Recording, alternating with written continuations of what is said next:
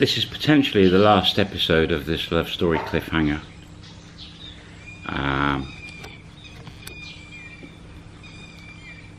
And everything about this story is true.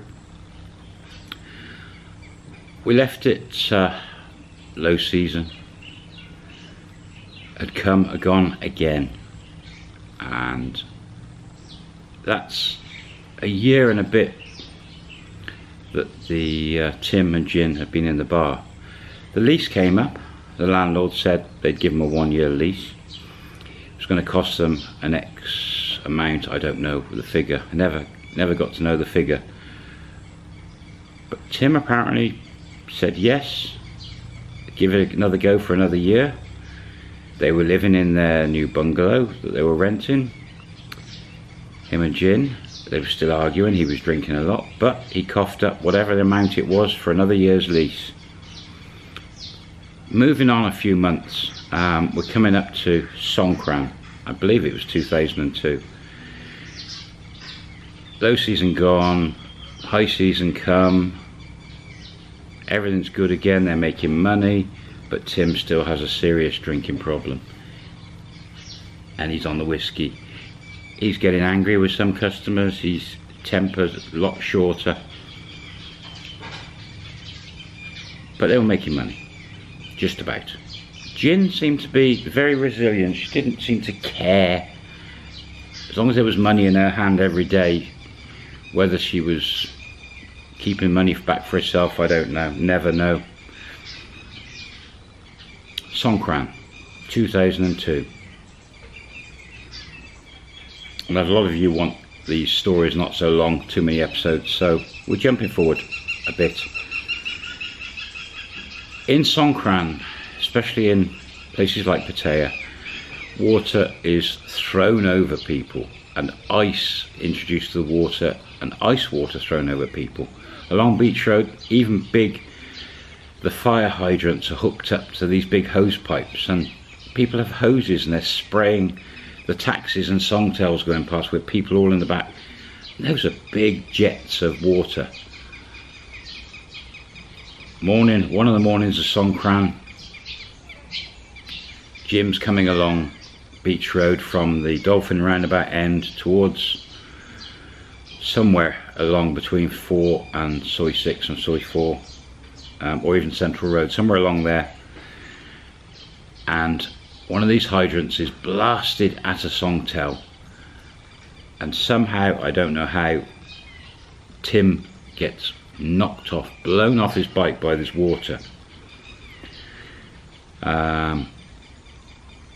Luckily, just a few scratches, but apparently he got up, and it must have been lunchtime on his way to the bar. He got up and he, with his one hand, dragged the bike to the side of the road, left it lay down, kicked the bike, and just walked off. And left it. Just totally left it. Threw his helmet down, and walked off. Up to Soi 8 and up the road to his bar. Gets to his bar, tells Jin she's there, what's happened, and she's gone running off, probably to retrieve the bike. He has hit the whiskey, the white whiskey, the Thai Lao Cow. 30 minutes, not a long time apparently, just there for a short period of time. Jin hasn't come back with the bike, she's still out. And according to the cashier, Tim's walked off towards Beach Road end and just walked off. And maybe 30 minutes later, Jin's come back, she's got the bike, she's pushed it all the way back, and she's parked it as close as she can to the bar and come back in, and Tim's not there. She's tried to ring him, but he was never one for phones, not in Thailand anyway. No answer. And then she's just carried on at the bar, the bike's parked up, and Tim's wandered off. Now that Lao Cow Thai whiskey is very strong, and I've heard stories where it can just play mind games with you. It can totally haze your thoughts, and it's just so strong, and you've got to be very careful drinking it, and if you're mixing it with other things, you've got to be careful. That morning I was in my bar in Soy 7 that lunchtime as normal, in the afternoon everything normal. Tim never appeared all afternoon, and about 5 o'clock, 5:30,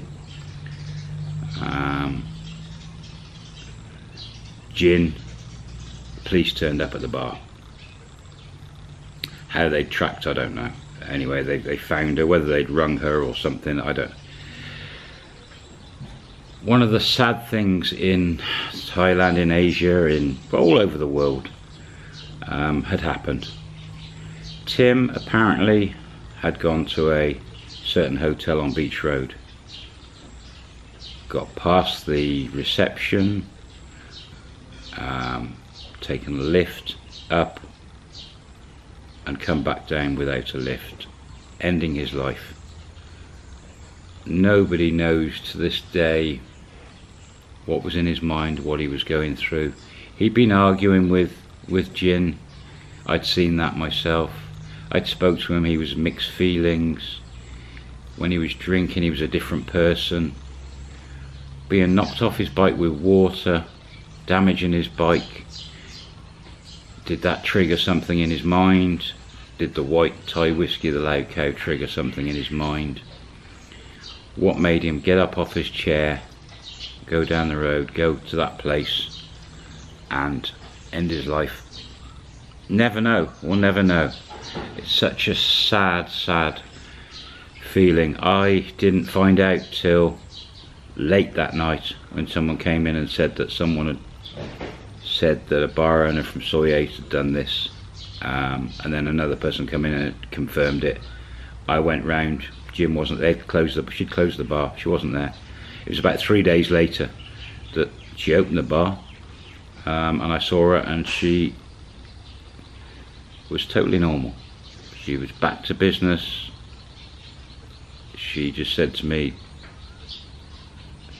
it happened, don't know why. And it was almost, she was quite callous. It was like, he's gone, now I must make the business good. What happened to his money? Well, it was in America, I believe. I don't know about any relations. I don't know what happened to it. The bike disappeared. I don't think he had put any money in Thailand, so never knew, never found out about his money. But Jin moved on. It was having met somebody in the lovely country of Thailand and got to know somebody reasonably, bits and pieces of conversations with him, and he was a lovely guy, and he'd been through some things in his life. For their life to end that way, it was hard for me to take. And in the 2-year period I was in Thailand, several other people passed away, and it's very hard. His thoughts, I have no idea what pushed him, what made him take that action. But it showed me, and it was this particular incident that really pushed me to stop drinking and to in the bar, and to think about getting out of the bar. And then I subsequently did. It was one of the catalysts that made me think, that's enough after seeing this. But Jin carried on as normal, as if nothing had happened. There is further tale about Jin, but I don't think it serves any purpose to continue on with her story. This story ends very sad, very sad. Tim, such a talented guy, had an accident, things didn't go right, but then he got to his dream of having a bar, having a lovely girlfriend, and he when he was customizing his bike, he seemed so happy. But yeah, very, very sad. ending for him, and I'll never forget him. And this is one of the things you have to be careful of with moving across the other side of the world, or going on extended holidays with money you're investing. If you're going into the industry with bars and things, you have to be astute. You have to keep off that alcohol, I would say. But it's so hard to do. People constantly buying you drinks. It's very tough to say no, because you're stopping money coming into your business, which makes the profit. And I started to learn to take soft drinks because there was still profit there. But Tim, rest his soul, it's a very sad ending. Hopefully he had some good times over those years, and